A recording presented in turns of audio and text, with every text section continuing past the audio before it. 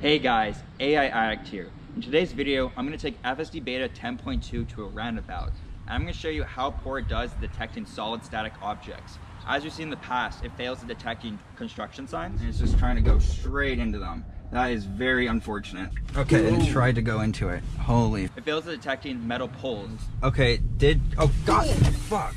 Jesus. And in this video, you're going to see that it failed to detect a boulder.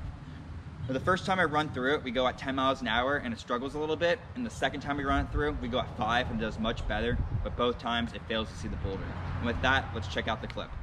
As you can see in front of us, there is a roundabout. The directions want us to go backwards and out of this parking lot to continue with our navigation. Let's see if the car is capable of gearing us around this roundabout. Actually, does not even want to show me the ability to turn on FSD. There it goes. FSD is on. I'm gonna bring it down to 10 miles an hour. It's in the dirt. Stop. Wow, that got so close right there. And there's that big rock. There's the rock.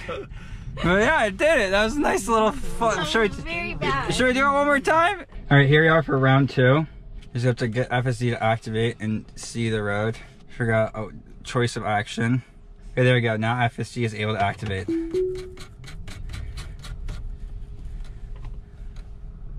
So at the 5 miles per hour. That's how it cut in the dirt a little bit, but not so much. Now it's not getting anywhere close to us, to that edge as last time. Just because it had the speed, I didn't really think I was able to do it. Now there's that rock again. It's not picking up the rock. Yeah, it's not picking up that static rock there. Very interesting.